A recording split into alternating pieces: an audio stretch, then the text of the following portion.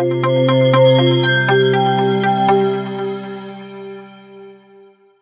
all.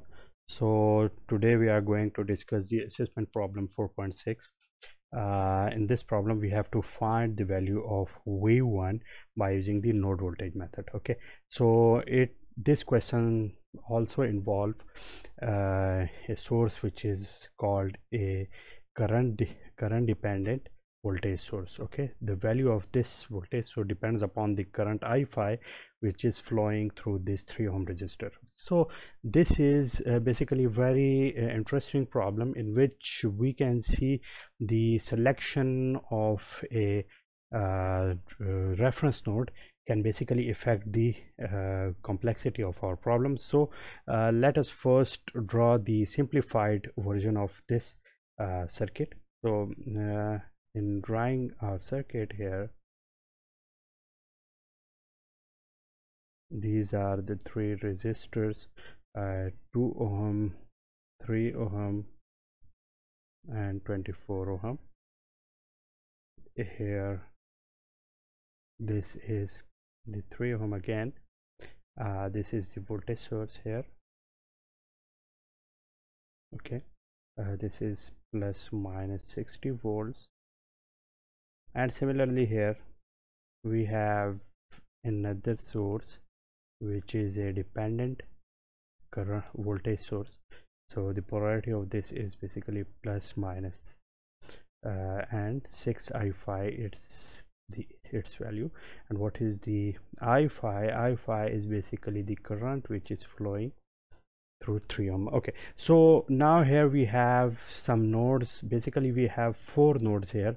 These are basically 1, 2, 3 and 4, these 4 nodes, and the as we can see that any of the node can be selected as a reference node. But which node to select as a reference node? If we select this one, so the voltage will be known here, but the other values we have to calculate. But if we select this one as our reference node, so how would it simplify our problem?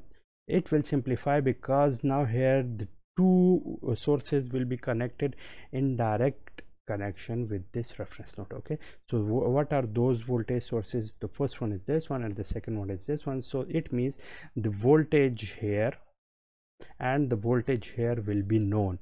The voltage here will be minus 60 volts and the voltage here will be 6i5. okay, so the voltages at these 2 points will be known and we have to solve for this voltage only then. Okay, so let us consider this one as a reference node, and considering this one as V1, this one as V2 and this one as V3, we can write the equation here. First of all, let us write the known voltages. So the first known voltage is basically the V1. So the value of V1 is basically minus 60 volts. Okay, so this is the known voltage, and similarly the value of V3 is also known, and that is 6i5. okay, similarly we can see here that the value of i5 is basically the current which is flowing from V3 to V2 by the resistor 3. So that's why I can write from node here that the value of i5 is V3 potential difference, V3 minus V2 divided by 3. okay, so putting the values here, putting equation B in A. okay, when we put equation B in A, I will get V3 equal to 6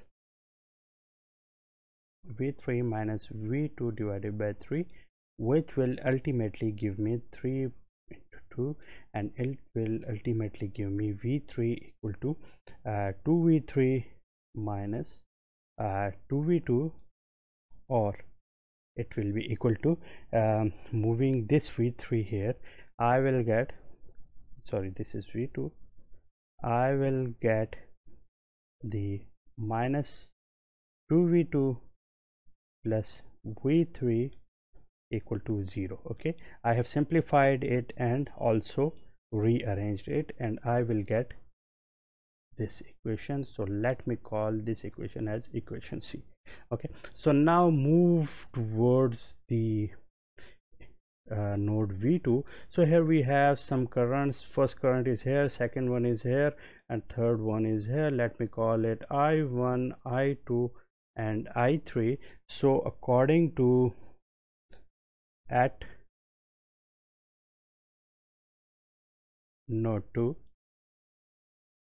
applying KCL, I will get I1 plus I2 plus I3 is equal to 0. Okay, now putting the values here, the same values which we used earlier on, that would be the potential difference divided by the resistance. So it would become V2 minus 0 divided by 2, which will be 2 divided by 2. V2 minus 0 divided by 2 is this. The simplified version of this is here. Okay, what is the value of I2? I2 is basically V2 minus V1 divided by 2, and I know the value of V1, which is basically minus 60 here. So I will get here V2 minus 60 divided by the value of the resistance, which is 24. Similarly, value here is V2 minus V3 divided by 3, and again I know the value of V3, that is basically the 6i5, but I am not writing it here because I have to make the equation which will involve V2 and V3. Okay, so let me write the equation here: V2 minus V3 divided by 3, and this should be equal to 0. Okay, so let me simplify it by using the LCM. So here the LCM will be 24. This would become the 12V2 plus V2 plus 60 and plus 8, because 8 will be multiplied with these two terms, 8V2 minus 8V3, this is equal to 0. Okay, so let me move down.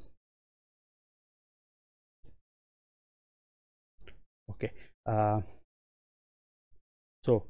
solving this equation and multiplying both sides by 24, I will get here this term will be cancelled out and the other side will become 0. So adding all the terms which involve V2, I will get here 21 V2 minus 8 V3, and moving this 60 at the other side, I will get minus 60. So let me call this equation as the equation D. Okay, now as I have both the equations, and let me solve them. I have the first equation was this one, minus 2v2 plus v3, and the second equation was 21v2 minus 8v3 is equal to minus 60. So in order to solve them and finding the values v2 and v3, let us multiply equation C by 8 and then adding the two equations together, just like 8 multiplied by C and then adding it with equation D, I will get what? Minus 16 V2 plus 8 V3 equal to 0. Similarly here it will remain same, 21 V2 minus 8 V3 equal to minus 60. Okay, so adding them together now as stated here, okay, this one and this one, and 8 is multiplied by this. So as stated by them, these two terms will be cancelled out, and I will get 8v2 equal to minus 60, and similarly the value of v2 will be equal to minus 12 volt. Okay, so that is the value of the v2. As now we have to find the value of v1, which is here. Okay, so in order to find the value of v1, small v1, we should have the values of the two potentials which are at the ends of this 24 ohm resistor. So we know the value of v1. Now we have also calculated the value of v2, and we know that the value of small v1 is equal to v2 minus v1. Okay, in order to find the value of this v1, do we know the value of v2? Yes, we just calculated it, and the value of it is minus 12. Similarly, the value of V1 was also calculated and it was minus 60. So writing minus 60 here, I will get this one.